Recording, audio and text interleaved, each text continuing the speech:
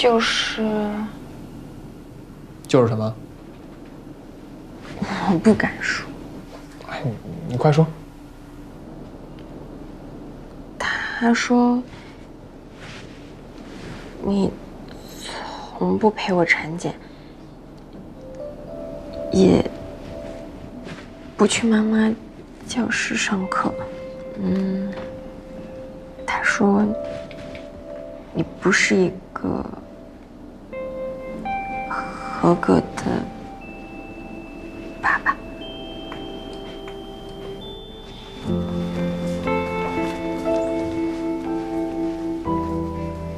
我竟然连他的妇产科医生是谁都不知道。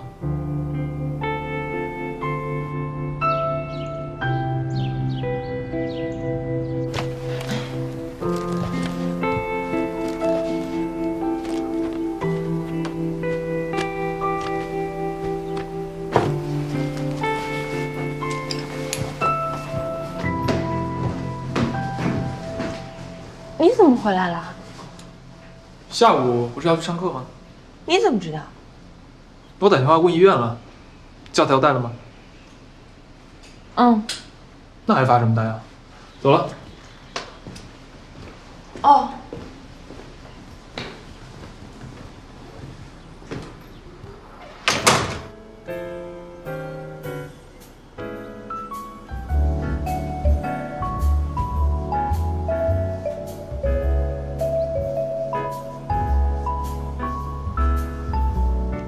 如果我们的婚姻不是意外，跟别的夫妻一样，走过心动、暗恋、追求，最后将幸福托付给彼此，是不是就是像现在这个样子啊？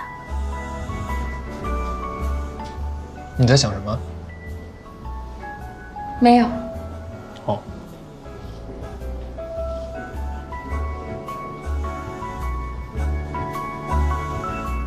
这些人都不用养家糊口吗？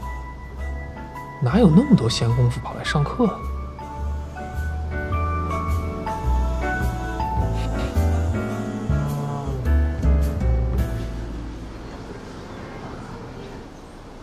好啦，这节课关于手的做法和用法，大家要好好记住啊。那我们这节课就上到这里了，准备下课。啊，郝医生，你好。啊。郝医生。郝医生你好，我是嘉欣的老公，我姓王，叫王奇义。哦，大人物啊，来一次不容易。之前的产检还有课程，我由于太忙没办法过来，其实心里还挺不安的。后来想想，宝宝的成长只有一次，这么宝贵的经历，我不能错过。以后宝宝有什么问题，你就直接告诉我，我让安森把行程排开，以你这边为主。这就对了，小伙子，你老婆的体质比较敏感，你得好好关心她。最近胃口不好，容易吐是吧？那我们就吃点清淡的。我知道附近有几家日料店，一会儿带你吃剩一边去。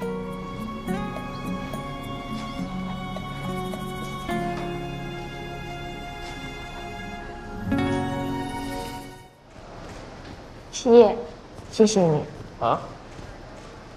这本来不是你的责任，但是你愿意陪我来，真的很谢谢你。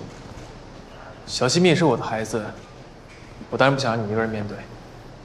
而且你刚刚到我家，我也不想让你觉得孤单。你回公司还有事吧？我自己回家就行了。那你当心点。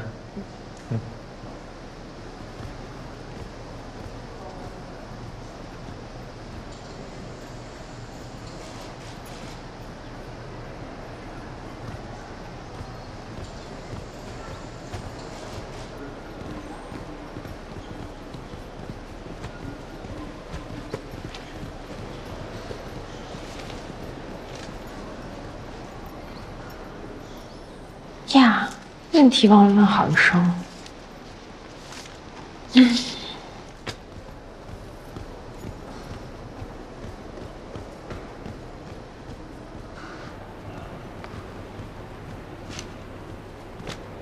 郝医生，请坐。啊。不知道有没有这个荣幸，能请郝医生为我们代言？为你们代言？这个呢是策划案，还有合同书。代言费那栏呢我是空着的，主要看郝医生的想法，条件都好谈。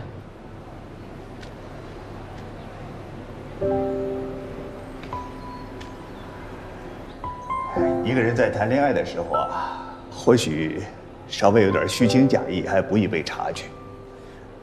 可是当面对怀孕的妻子，一个丈夫有没有心，我可是一目了然呐。恕我直言，你根本没有把你老婆放在心上。啊，为了找我代言，你是做足了功课，所以今天特地跑来陪嘉欣上一堂课，想演一出戏感动我。可惜是漏洞百出啊！你都不知道，一个孕妇是不可以吃生鱼片的。像这么一个自私和虚伪的人，我是不会给他的产品做代言的。郝医生，我确实因为找你代言才来的。刚刚对嘉欣做的一切，也确实是在演戏。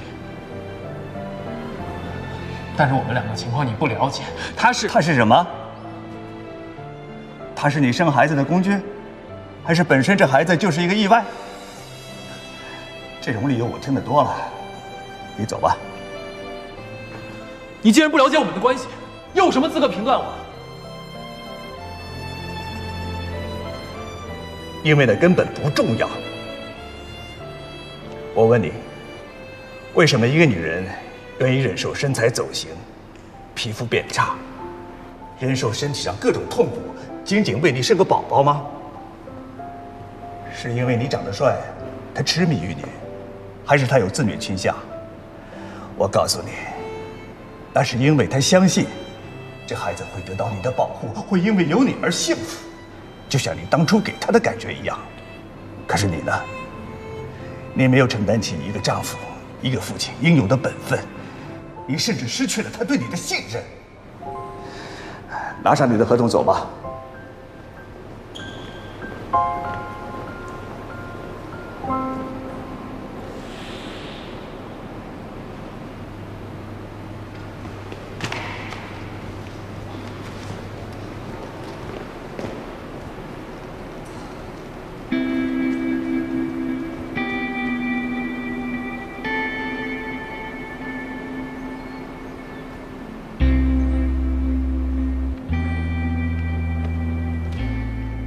我从没要求你对我好，更不求你同情我。但是，请你别利用我和小西米，